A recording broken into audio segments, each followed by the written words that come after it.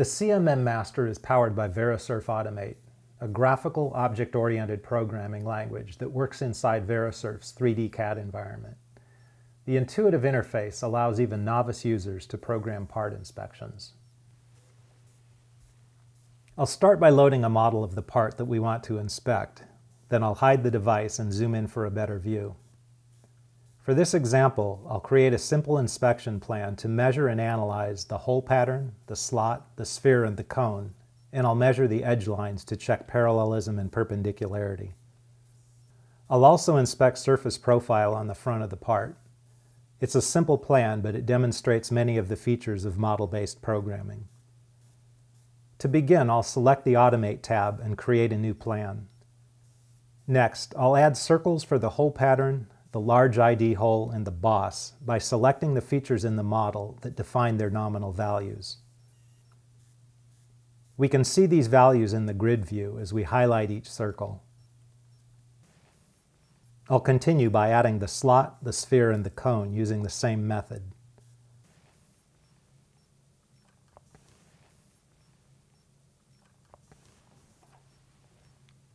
Finally, I'll add the 3 lines on the top edges.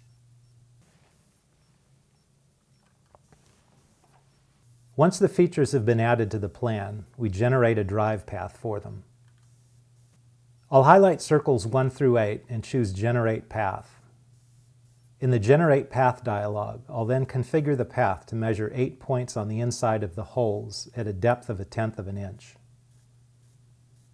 On the CMM Settings tab, I'll use the top WCS to control the entry and exit vectors and set their distance to 1/2 inch. The WCS is a powerful programming tool that allows us to align the entry and exit vectors to a reference plane if necessary. Using the WCS control, we can orient these vectors to any of the standard or even custom WCS views, regardless of the feature vector. Notice that I can adjust values such as entry and exit vectors, approach and retract distances, and many other settings simply by scrolling the mouse wheel, and the effect on the path is visible in real time. This works for all of the scroll controls. I'll complete the path for the small holes by enabling scanning at a spacing of 80,000ths of an inch. We can scan any feature on the part simply by choosing Enable Scanning. When I generate the path for the large hole, I'll increase the number of points to 10 using the same depth as the small holes. On the CMM Settings tab, I'll set the clearance vector to top and adjust the entry and exit distances.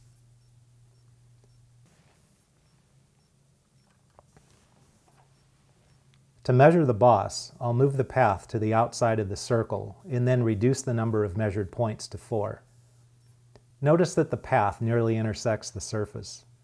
I'll compensate by adding a clearance point between each measurement.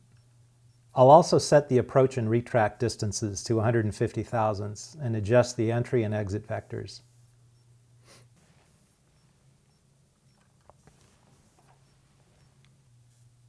Next, I'll configure the slot to measure 5 points at a depth of 1/10 of an inch, and then adjust the entry and exit vectors.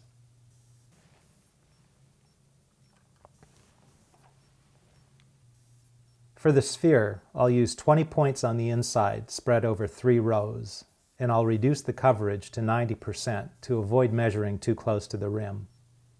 I'll also adjust the entry and exit vectors and enable scanning.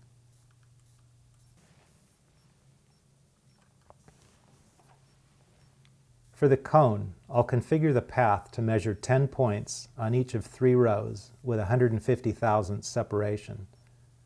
I'll then adjust the entry-exit as I did for the sphere and enable scanning.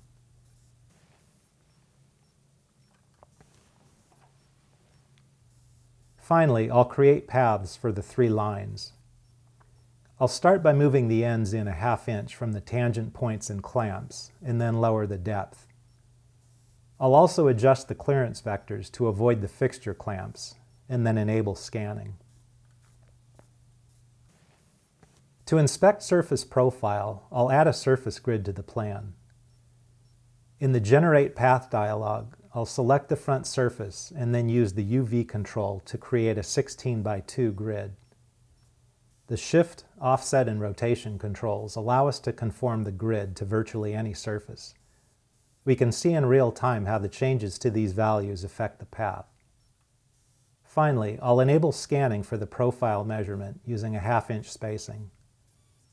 When we run the plan, Verisurf will measure and report surface deviation at each point in the grid.